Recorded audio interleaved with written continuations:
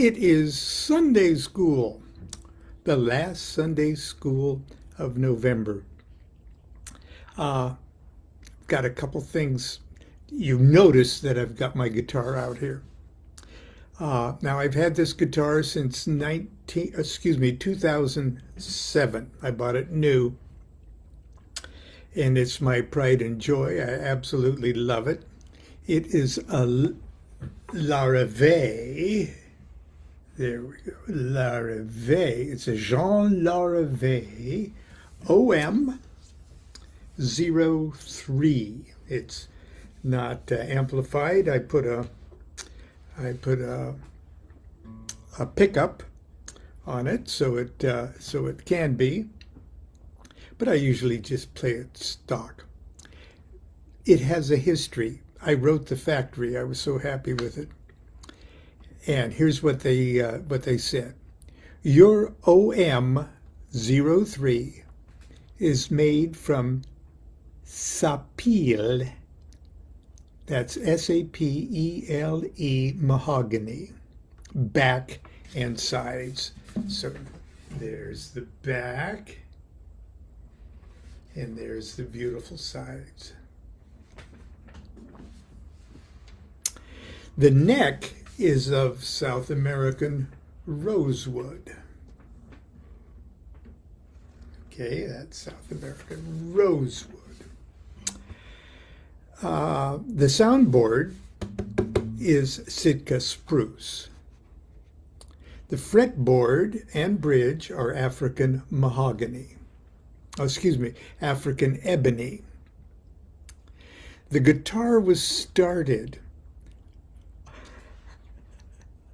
because they got the serial number, so they know everything about it. The guitar was started on August 21st, 2007, and finished and shipped on Halloween, October 31st, 2007. Now, I purchased it new at Sam Ash guitar store in Santa Ana, California, on December 14th, 2007. Now, why am I telling you all of this? Well, first of all, it's one of my few prized possessions that I actually consider a prized possession. But shortly after I bought the guitar,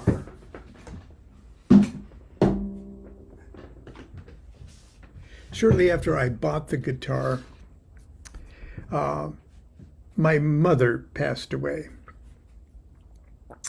And she was 94 years old, I believe. And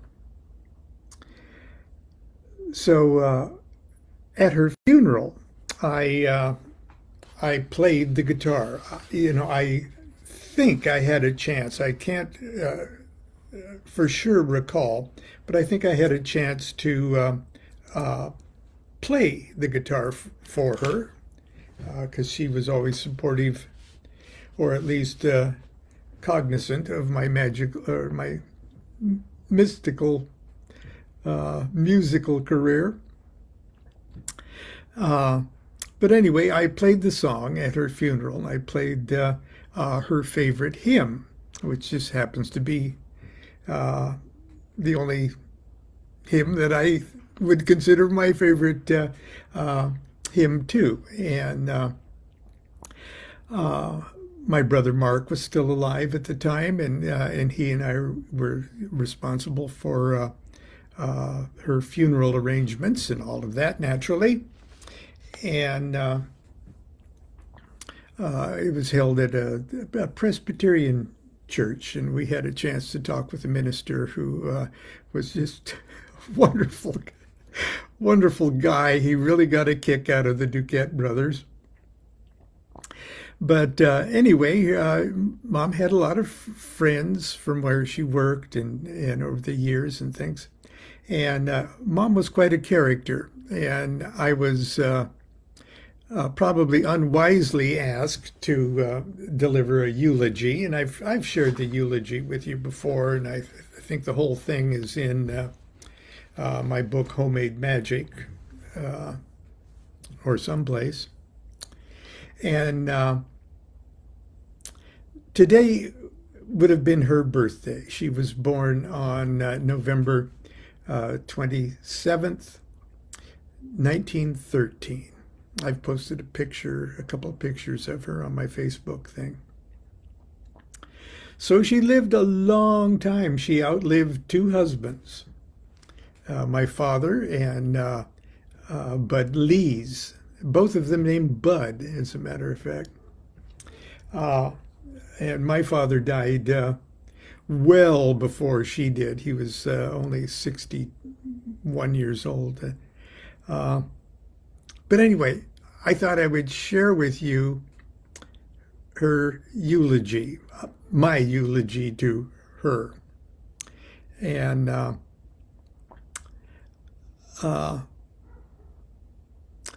here it is. Our mother had a great sense of humor, so please don't think I'm being disrespectful when our words today might sound a little less like a eulogy and more like a roast. Mom was a real character. I realize that term is used a lot, but in this case it's absolutely true. She was a real character. Even in a crowded room or at a public event or a restaurant or a church, there was never a doubt in anyone's mind who the real character was. She loved people, but she hated all other living things. You'd never catch her patting a dog or stroking a cat. She strove to kill all insects, both inside and outside the house. She didn't even care too much for flowers because of the possibility they might harbor an insect. You never wanted to take her to a restaurant to which you ever intended to return. She ran waiters and waitresses ragged, and if she didn't like the food, she would often call them over to the table and say, "Honey, look at this. Would you eat that?" She would then try to get them to eat a piece of it before sending it back. She never left a restaurant without at least one trophy. She always stole the napkins and was very generous with her booty. We have a pantry full of some very fine napkins, and Constance and I use them pretty much daily still. Okay. Thanks, Mom. To say she was strong-willed and self-centered would be a colossal understatement. Oh, please know that everyone in the church listening to this, all of her friends, knew exactly what I was talking about. And this eulogy took longer than it's going to take for me to read because everyone was in stitches, okay, including the minister.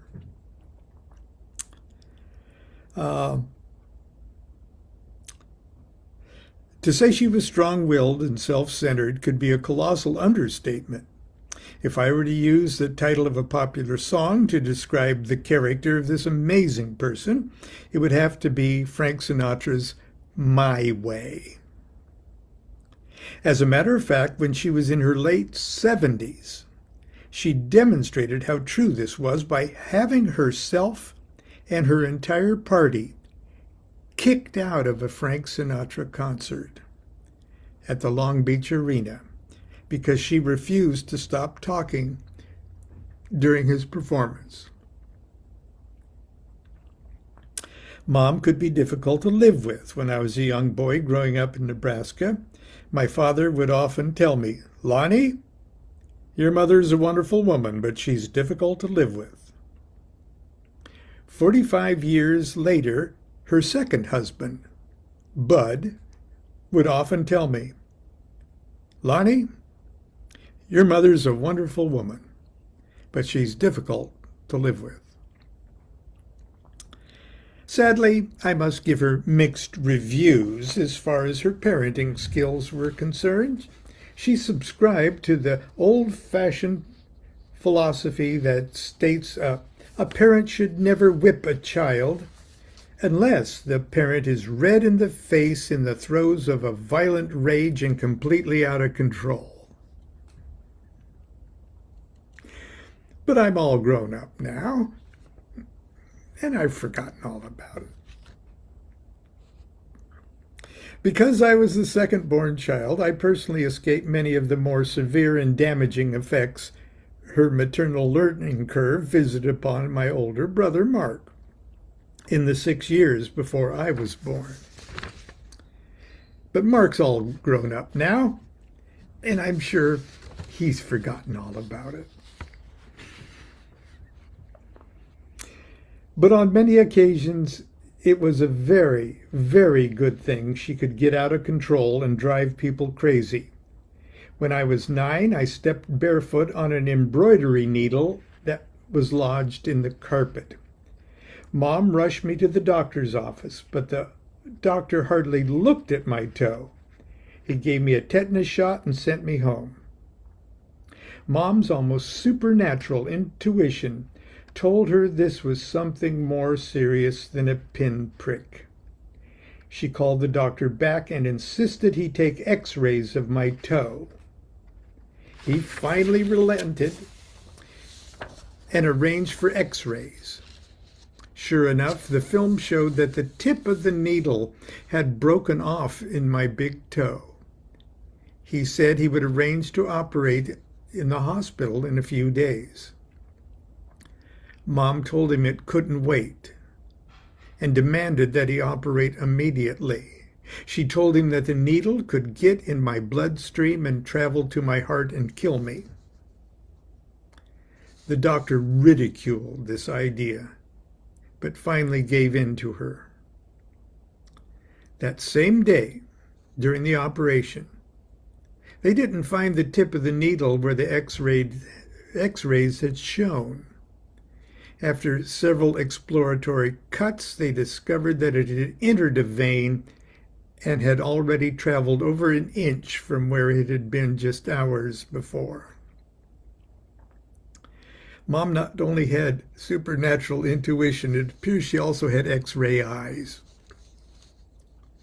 After all the cutting around my toe was a terrible mass of stitches. They wrapped up my foot in thick layers of gauze and sent me home with orders not to walk for 2 weeks. But that's not where the story ends. In a couple days, Mom got another one of her supernatural feelings. Every hour or so, she would pick up my aching foot and smell it. She called the doctor and told him my foot stunk.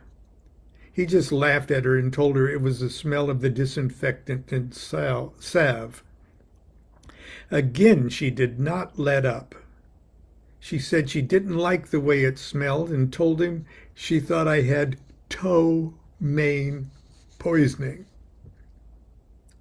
That made the doctor laugh, and he finally agreed to have me come in. As it turned out, it wasn't ptomaine poisoning, it was gangrene. And had the treatment been postponed even a few more hours, I would have lost not only my big toe, but perhaps my foot or even my leg. And that's not the only time she fearlessly tangled like a mother lion with doctors over the health and well-being of a loved one. For as outgoing as she was, it was impossible to know what she was thinking. And I'm sad to say it was equally impossible for me to ever have a heart-to-heart talk with her. I tried many times. The Vietnam War was raging when I was in high school, and I was passionately opposed to it. I became active in the anti-war movement and spoke out and demonstrated as much as I could to end that terrible conflict. One night, Mom asked me to explain the politics of the day to her. We had a long and what I thought was a productive talk. I drew her a little chart that showed the difference between right and left, conservative and liberal, and the dangers of being too far to the right or too far to the left. I showed her where Franklin Roosevelt and Kennedy might fit in on the chart and where Eisenhower and Barry Goldwater might be. Mom was uncharacteristically quiet during my whole little lecture. She only interrupted once to say, "Oh, we loved Roosevelt." This was not like her. I was happy to think that we'd finally had an adult-to-adult conversation. Perhaps I thought my heart has finally found her heart. We spoke no more of politics. About a month later, I was rummaging through the drawer of our living room hutch and found a letter from the U.S. Department of Justice. It was addressed to Mom, thanking her for her inquiry, and gave her the name and phone number of a special agent at the office of the FBI in Omaha. Mom was at work, so I went to my father with the letter. He reluctantly told me that Mom had indeed called the FBI and told them that I had fallen in with communists and that they were teaching me to hate my mother. When she came home from work that evening, I angrily confronted us. She readily confessed and told me she would rather see me go to prison for a little while rather than ruin my whole life. How many of us can say that their mother turned them into the FBI for trying to explain the difference between Franklin Roosevelt and Barry Goldwater? But it's okay. I'm all grown up now, and I've forgotten all about it.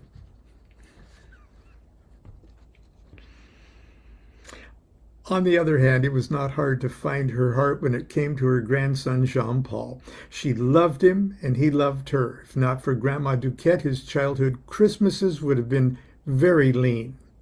He loved going places with her and still tells the story of their boat trip to Catalina when they both threw up on each other. Jean-Paul would like to be here today, but he lives with his family in Kyoto, Japan. That's where he was living at the time, where he teaches at a university. Mom was quite the survivor. She survived the hardships of prairie life in Nebraska. She survived the Dust Bowl, the Depression, and World Wars I and II. She survived 2 husbands and all her brothers and sisters and cousins.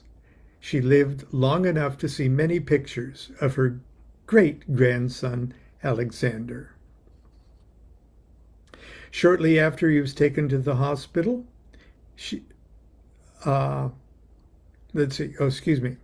My mom's second husband, Bud Leaves, was a very dear soul. He and Mom attended Christ Presbyterian Church for several years here in the Frigates. I'm active in the Frigates. It's a club. Mom lost Bud just a year ago December. Like she did for our father, she stayed by his side throughout the entire ordeal of his last days. Shortly after he was taken to the hospital, she fell down at home and broke her wrist and shoulder. Within hours, she and Bud were together in the hospital. Later, when Bud needed to be moved to a convalescent hospital, she insisted on going there also. When they put them in separate rooms, she once again used her supernatural powers to conjure a double room where there was none before. She died 1 year and 5 days of Bud's passing. She was 94 years old. Lucinda Myrtle DuQuette Lees was quite a character. Strong-willed, charismatic, and unforgettable. Yes, she was difficult to live with, but I loved her very much. I'm all grown up now, and I'll never forget her. Mom was a real character, and I suspect she still is. Now, Mom had a beautiful singing voice.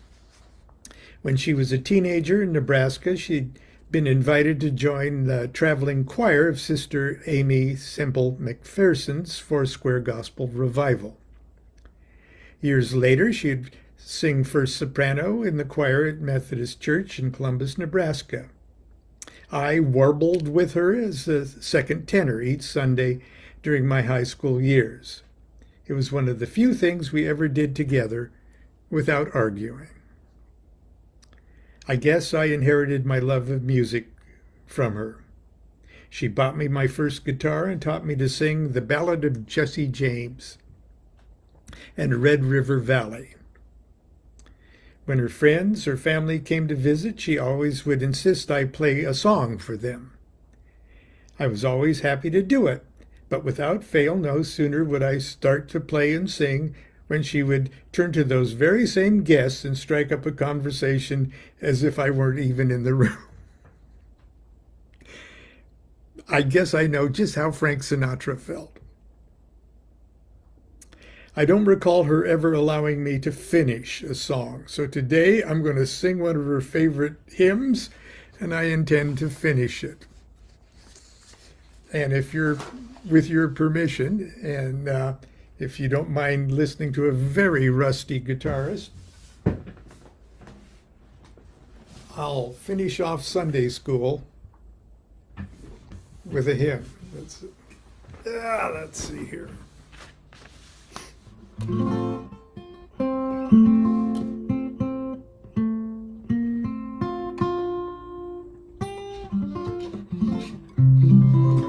On my Larrabee.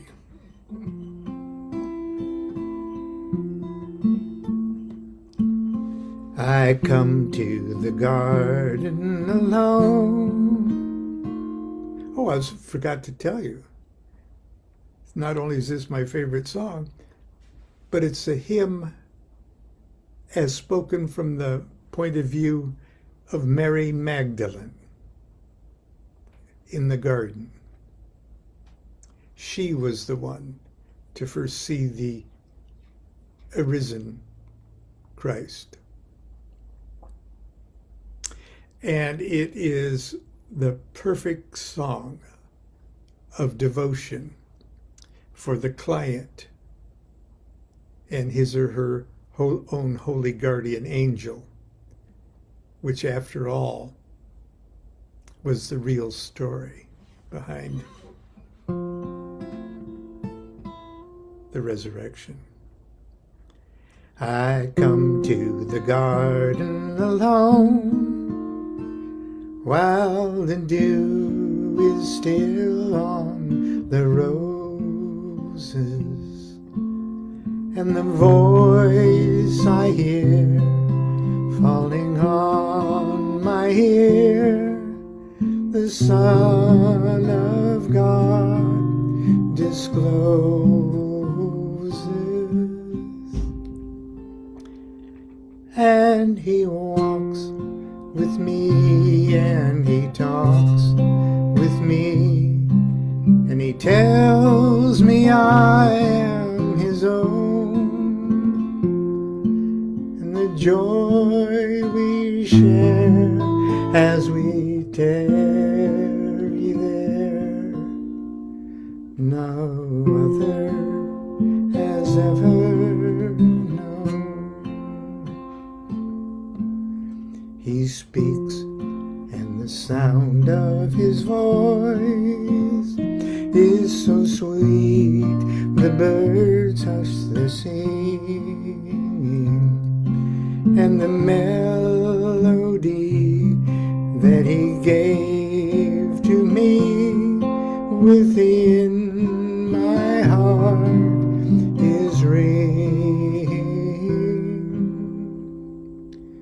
and he walks with me, and he talks with me, and he tells me I am his own,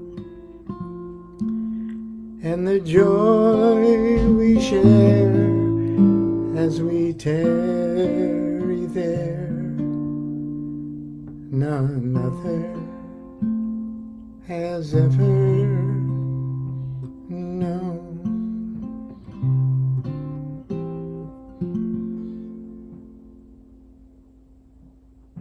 So, happy birthday, Mom.